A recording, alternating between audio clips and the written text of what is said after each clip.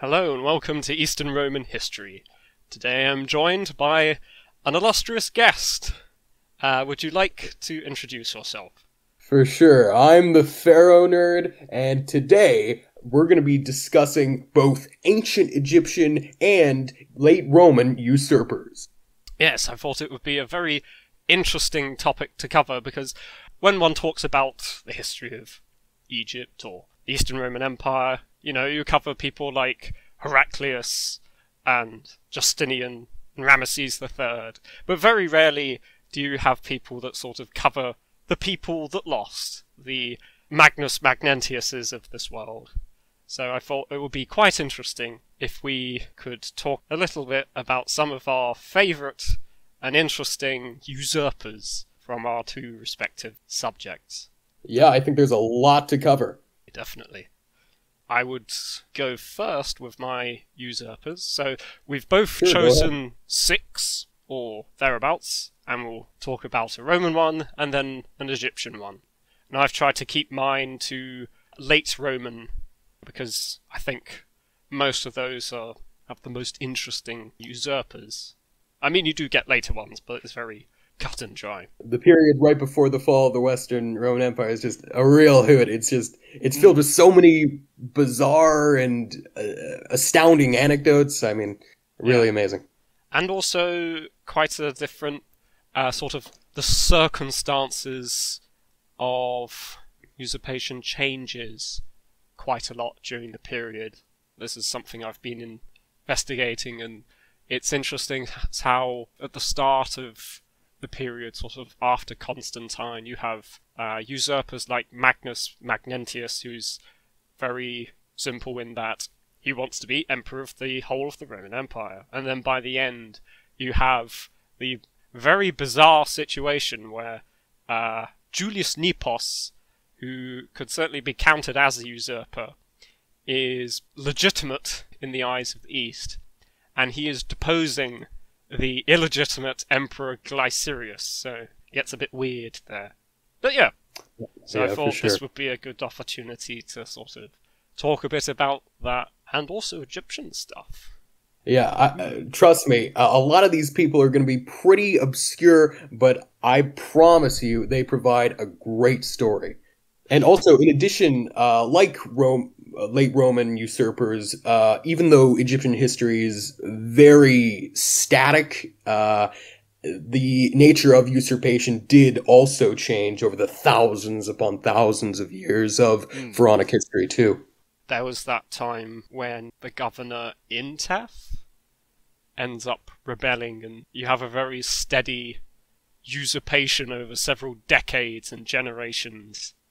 He started his own line of kings ruling in the south, opposing the sort of figurehead kings in Memphis, and eventually his distant descendant, Mentuhotep II, conquered the north and reunited Egypt, ushering in a new glory age. But then his grandson was then usurped, and that started one of the main components of the very glory age he founded, and then on and so on and so on. I think I'll start off with my first usurper, and I thought I would choose Carausius, the Emperor of Britain.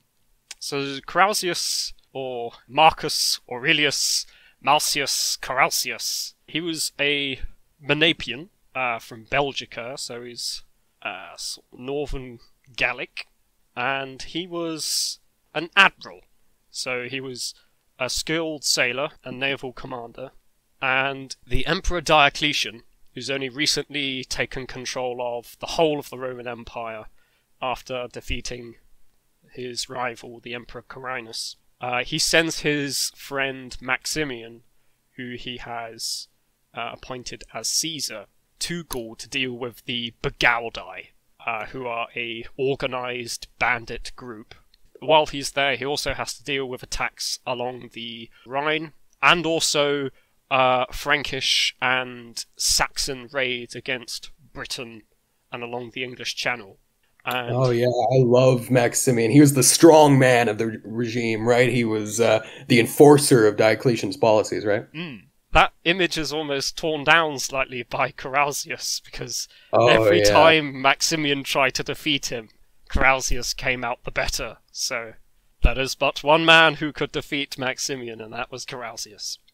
But before we get to that, so Carausius was instructed to defeat the Frankish Saxon attacks, and he did so, and he successfully defeated the barbarian naval raids, but he was accused of embezzling the plunder taken from the barbarians rather than returning it to the original owners, which meant that Carausius was to be arrested and executed by order of the Emperor Maximian, which leads to Carausius' revolt.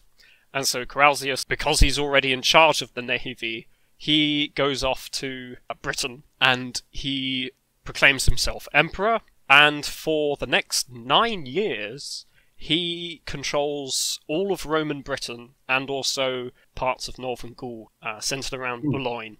Because of that, it was going to be very difficult to defeat Carausius, because he held both sides, or large portions of both sides of the English Channel. And also Carausius was able to present himself as a threat in another way, not just militarily, but economically as well.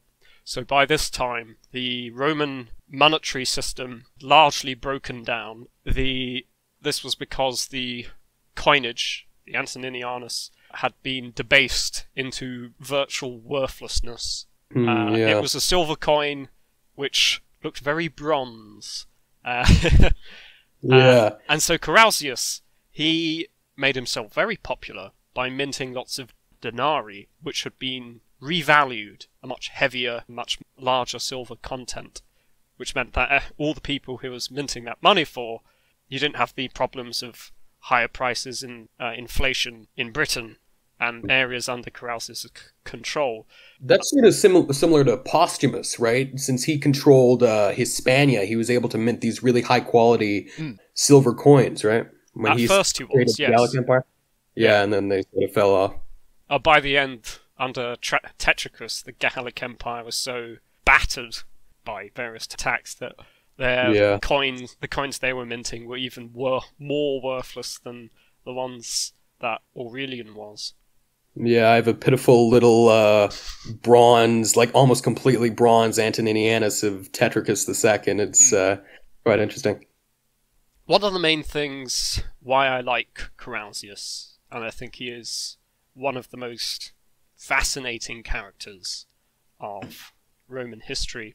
One, because he was the British Emperor, and being an Englishman myself, I have a certain pride, but also he was incredibly successful. He, as I said, by storm or by naval ability, he was able to defeat Maximian, and it was only once Constantius I came along that Carausius' regime started to unravel in the 290s, which is actually the loss of Boulogne to Constantius is what causes his death. So as I say, he was economically sound. He is believed to have helped develop the Saxon shore forts running along the English coastline.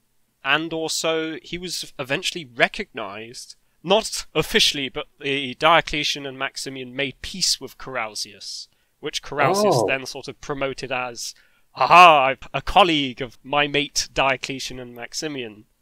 So, he's the fifth tetrarch, eh? Yeah. So he almost got away with it too. It's like you very rarely see someone like that as well. I mean, as you say, Posthumus is probably someone who could be quite similar.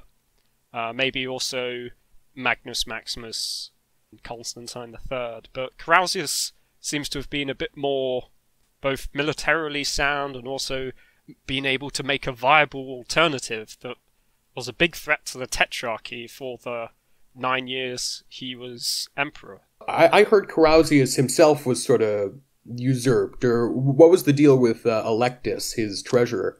So what happened was Constantius I led an army to Boulogne and captured the city, and from this defeat, Carausius' reputation was really took a big blow. Electus, there seems to be some evidence that maybe Electus was already plotting against him, so Carausius was out for his blood. There is rumour that Electus was negotiating with the Tetrarchs. Really? Perhaps What evidence is that? Eutropius? Oh, Something interesting. like that. He attempted to negotiate with the Tetrarchs, and then the historian Casey, who wrote a book about Carausius and Electus, was saying that it may have been a disagreement over policy. So Carausius had made peace and seems to have wanted to just stay in Britain, whereas maybe Electus wanted to try and be a bit more aggressive. It's very difficult to tell because the sources for this are very meagre anyway, and Yeah, I can and relate. very skewed towards the victors in this conflict. Yeah, for sure. That's the exact same with Egypt. Yeah, Electus managed to assassinate Carausius and then took over as British Emperor a few years before Constantius invaded Britain with his Praetorian prefect and defeated him and brought Britain back into the fold. Yeah, there's a lovely a medallion commemorating that, right? It shows Constantius crossing the Thames or something. He's on a horse and he's walking off a ship, and London, Oh, yeah. there's a personification of London sort of offering grace to him. He's Nice. the liberator. Yeah, that's something I'd for sure want in my collection. So, who is your first usurper? My first usurper is a guy by the name of Usurkare, whose name translates to powerful as the Ka of Ra, the soul of the sun god, and he reigned from anywhere between 1 and 5 years, depending on which Egyptologist you ask, during the late 24th or early 23rd centuries BC, which is at the beginning of a period called the Sixth Dynasty, which was the final dynasty of the Old Kingdom, Egypt's first golden age, which produced things like the pyramids of Giza and other marvels. His relation to his predecessor, Teti, the founder of the Sixth Dynasty, is unclear. But Usurkare, our guy, may have had maybe a bit of a negative relationship with him. According to the Aegyptiaca, a Ptolemaic history of Egypt written by a native Egyptian priest named Manetho, Teti was murdered either by his bodyguards or his attendants, and Usurkare may very well have had a part in that. Although we should take this claim with a grain of salt, given that it was made 2 millennia after Teti had died, but we don't really have any better sources since the ancient Egyptians weren't really keen on writing their history down like the Romans. And also there's some extra problems with Manetho as well, because we don't actually have the actual full text of his Egyptica. It's sort of pieced together from references from elsewhere, like George the Syncelos, Eusebius's Chronicle and stuff like that. So it's very tricky, but unfortunately, it's our only source on our only explicit source on the death of Teti. But other more contemporary evidence does demonstrate to us that Usurkare may very well have been involved with Teti's murder, and it's very possible that he's the earliest known usurper in world history. I'm going to be honest, I didn't really investigate this claim, but, 24th century BC, that's far back enough, right? So, oddly enough, certain high officials who served both Teti and Pepi I, Usurkare's successor, don't mention serving Usurkare in their tombs, despite having been alive and presumably active during his reign. In one tomb of the period, that of a guard named Mehi, the name of Teti was actually erased and replaced with another king's name, only for that king's name to then be erased and replaced with Teti's again. This suggests that this guy, Mehi, may have been one of Usurkare's backers, which of course backfired on him politically, since work on his tomb was stopped abruptly at some point, and he likely never enjoyed being buried in it. But it's also possible that Usurkare wasn't a usurper at all. There's a lot of You see, debates. ancient Egyptian history is mainly a mystery, you know? Yeah. There's no real concrete facts since there's so little evidence, right?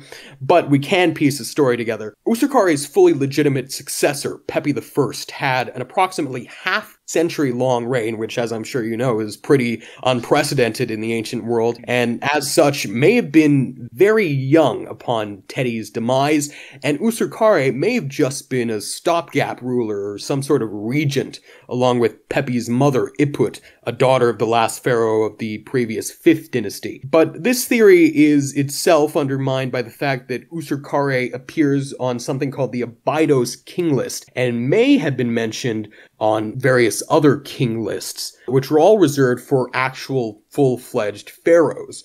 Countering that, however, and suggesting that Userkare was actually a legitimate ruler, is the fact that he's even included on such king lists. Because if you were a pharaoh deemed illegitimate by your successors, you would experience complete damnatio memoria, like so many Roman emperors, right?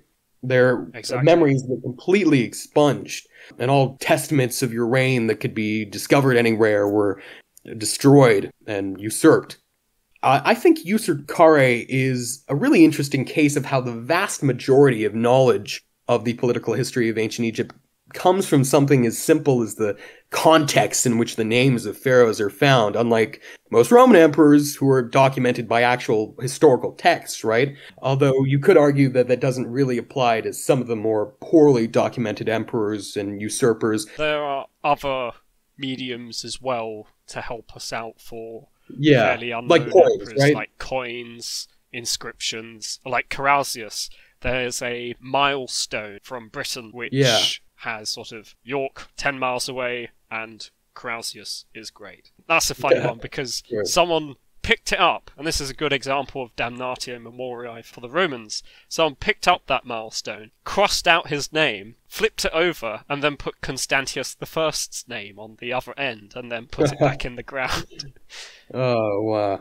But if Userkare wasn't obviously related to his predecessor, that begs the question, who was he, right? Well, it's very possible, whether he was a usurper or not, that he was actually a scion of the 5th dynasty, which had ended by this point. And one theory suggests, given that Userkare's name incorporates the name of the sun god, like the members of the preceding 5th dynasty, Userkare was a member of said dynasty and actually seized power from the burgeoning 6th. Given that Pepi I's mother was also a descendant of this dynasty, I personally think that if this theory was actually true, he may not have acted alone, right? Right. Either way, a pharaoh has got to have a tomb. And although Userkare isn't well attested elsewhere, a lot of obscure pharaohs are very well attested by their own tombs. But unfortunately, we don't have his tomb yet. We do know that it was probably a pyramid, given that nearly every pharaoh of the Old Kingdom built themselves one, and given how short Userkare's reign was, it was probably unfinished by the time he kicked the bucket. It has been hypothesized that Userkare's pyramid may lie amongst an assortment of 6th dynasty tombs northwest of his successor Pepi's pyramid, and this area is called Tabet al-Guesh, and it's within the larger necropolis of Saqqara, which served the grand ancient capital of Egypt, Memphis. But unfortunately, to this day, Egyptologists are still digging in the sand in Saqqara trying to uncover this unfinished pyramid. Although it hasn't been brought to light yet, we're really hoping it's going to come to light sometime soon. Well, hopefully. Oh, and that's the other thing. Maybe he did start building a pyramid, if he had time to, and then what better way to erase him from history than steal his tomb and make it into one of your own? Yeah, that's definitely a possibility. And if he wasn't actually a legitimate ruler, then he definitely would have been tossed out, and wouldn't have been granted a proper burial. Maybe when it's found, it won't have Userkare's name on it, but someone else's. Who knows?